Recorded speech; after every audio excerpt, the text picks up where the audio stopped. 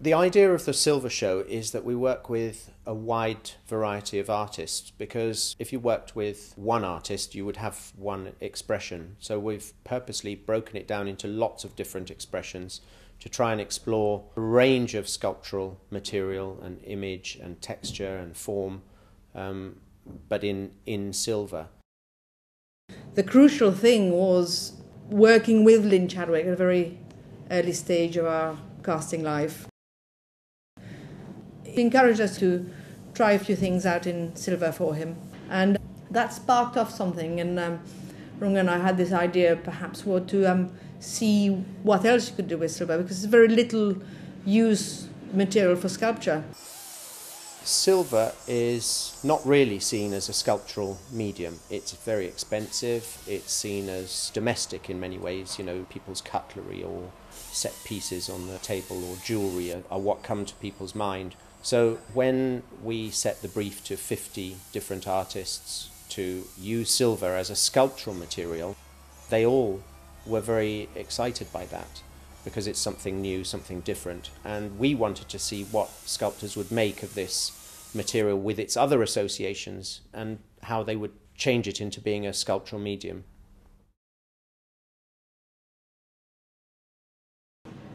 Of course, you know, there was an element of cost involved, so we thought, okay, if we contained it 15 centimetres square in any direction, the brief, the sculpture of your choice, material is silver, and the result was just astonishing.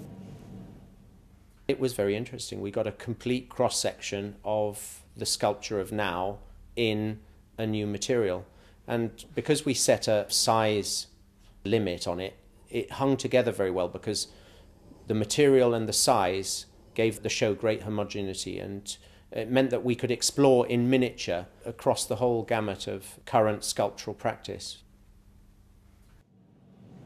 We had a phenomenal response, and everyone, of course, still had this hang-up about silver being a little bit kitsch.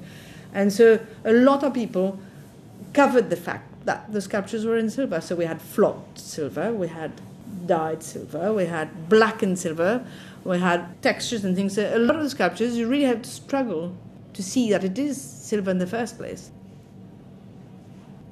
After the show, it had so much success.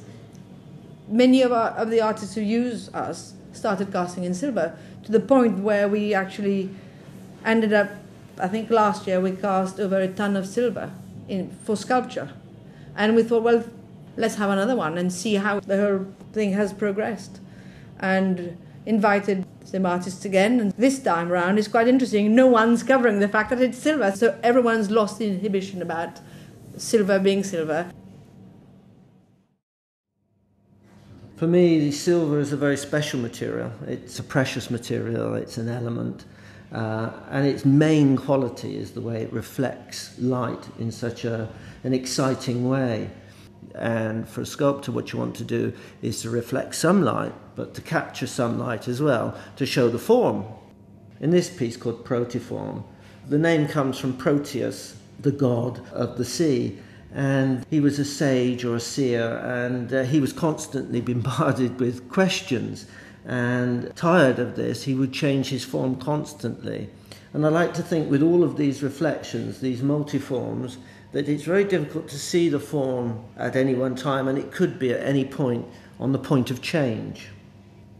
This one's called Lexicon, because it holds a whole series of proto-images which might be taken out at any time and be formulated into the complete sculpture. It's a sort of vocabulary of my own personal language, I suppose. But the idea really is that they have the propensity to be taken out by the viewer, as well as myself, and be made into a fully realised form, just as you might take an idea out of the brain.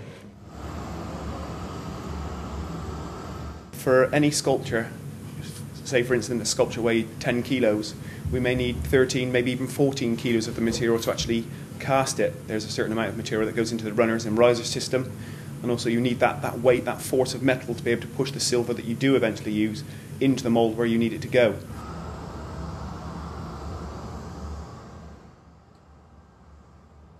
All of these pieces are hallmarked to 925, which is the sterling silver grade. That's 925 parts of pure silver per 1,000. Silver is a softer material than bronze.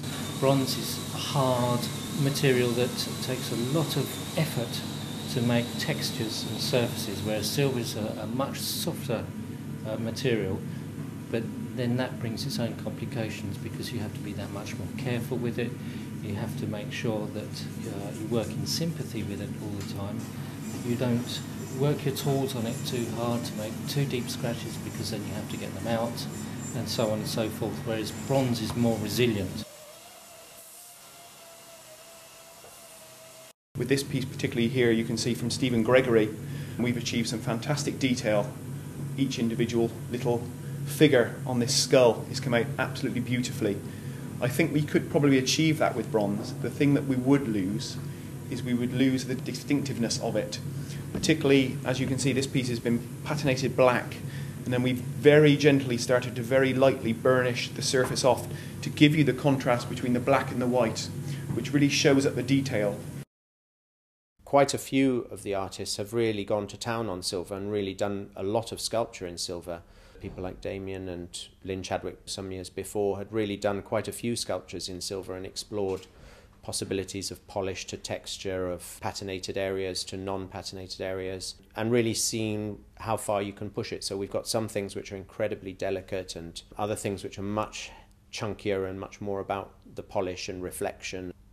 Really good variety.